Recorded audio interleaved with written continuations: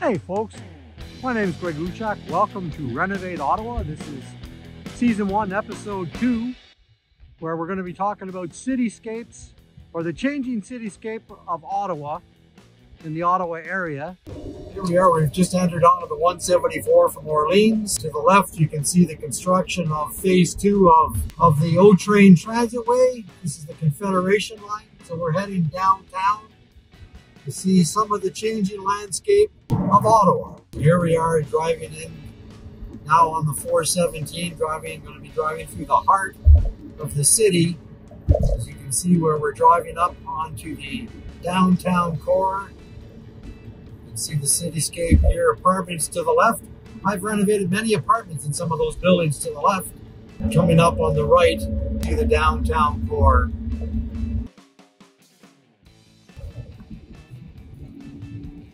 Here you can see we're driving up onto the Museum of Nature. Once at one time was the Museum of Man. It got moved over to the Quebec side. The history of this building: when Parliament Hill burnt down in the early 19th century or 1900s, this building was built out of the remains of that building, out of the old Parliament Hill building.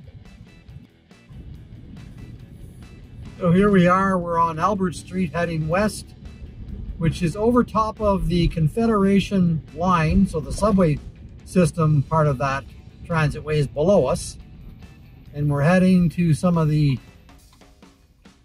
soon-to-be iconic changes in the landscape of Ottawa, the Breton Flats, where we'll see the site of the Trinity project, which is going to be a series of skyscrapers, a 65-footer, which will be the tallest, I believe a 55 and a 45. Not sure if that, I think that's correct.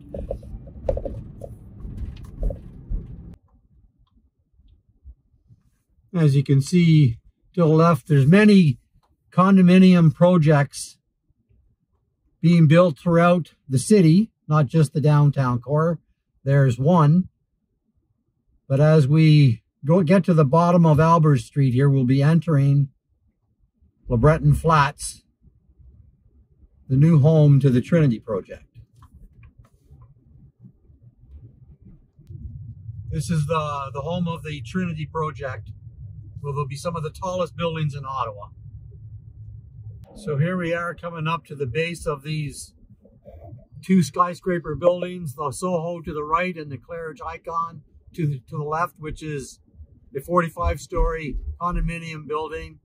These buildings overlook Little Italy and the downtown core to the north, and to the south, Dow's Lake. Now, there are many iconic locations throughout the city for renovation projects. So I'll talk a little about it. Right now we're driving through the Glebe, which is an older area of the city.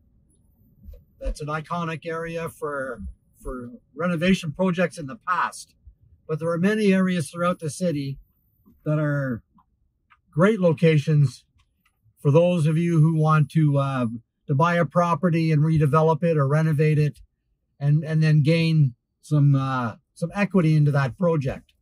The Glebe used to be one. It's kind of overpriced now. New Edinburgh, Rockcliffe, Westboro, Alta Vista, which they've been doing that in the Alta Vista area since the 70s.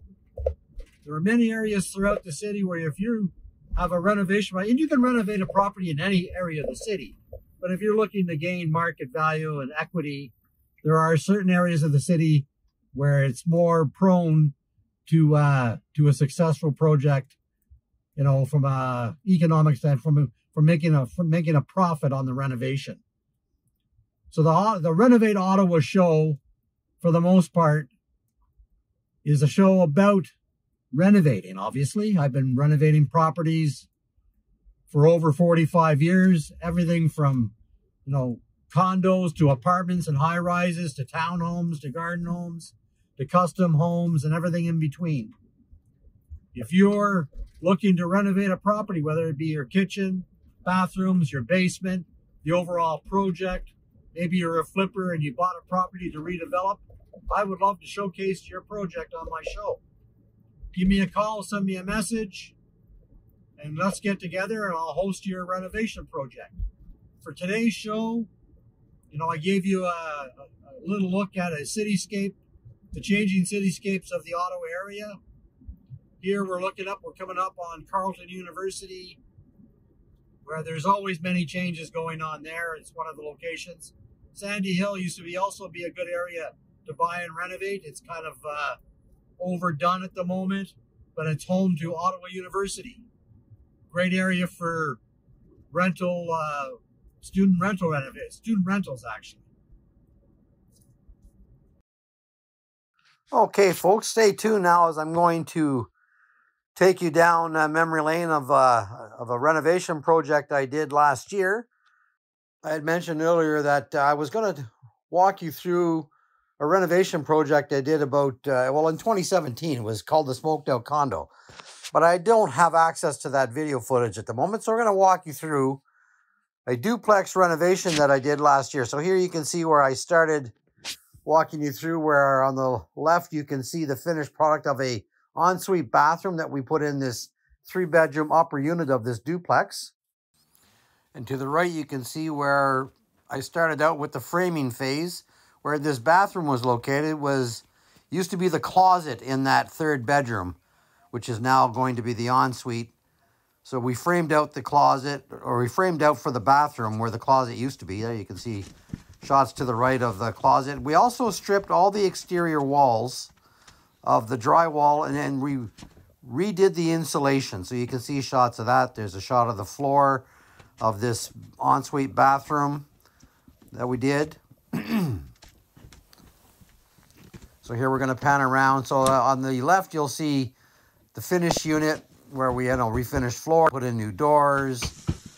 On the right, you can see where we had stripped out the drywall, re-insulated, obviously started boarding. So in the kitchen area, we relocated the laundry. It used to be down the hallway in an awkward spot. So we're making a new laundry area in part of the dining room. So on the left, you can see where we put in some new cupboards and we put in stuff. To the right, you can see where we've started putting up new drywall, refinishing the unit with new drywall, reinstalling all the trim. There's the ensuite bathroom drywalled out with blue board. To the left, you can see the shot of the kitchen, which they were existing cupboards in this section here, but we painted them out. They used to be like an oak stained type cabinet.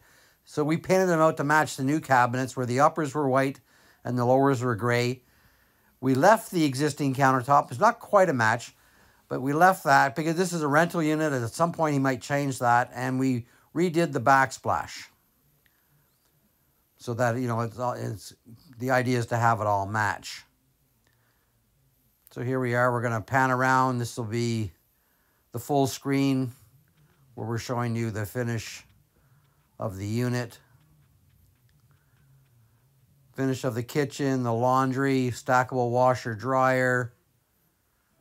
Okay, in this interlude section, if you are a sponsor and are looking for a place to put your advertising, this would be it.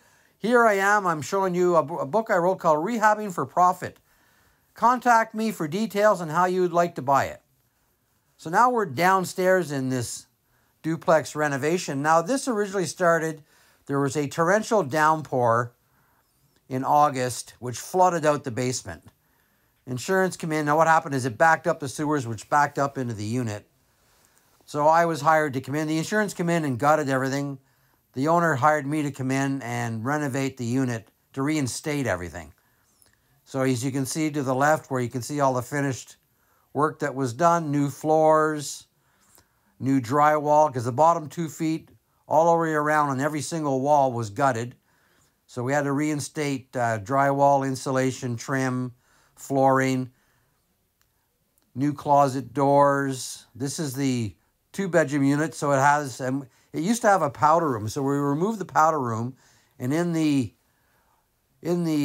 main bedroom, we put in an ensuite three-piece. So there's got a corner shower, a new vanity.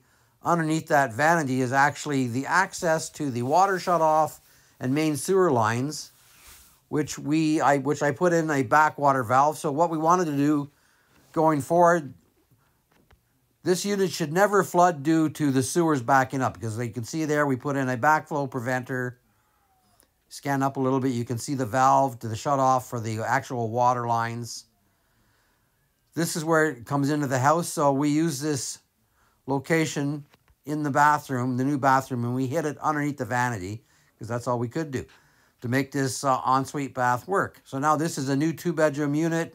Well, it's existing, but renovated now with an ensuite where it didn't have one before. So it makes the property more marketable. So you can see where I did new click flooring over top of new dry core subflooring.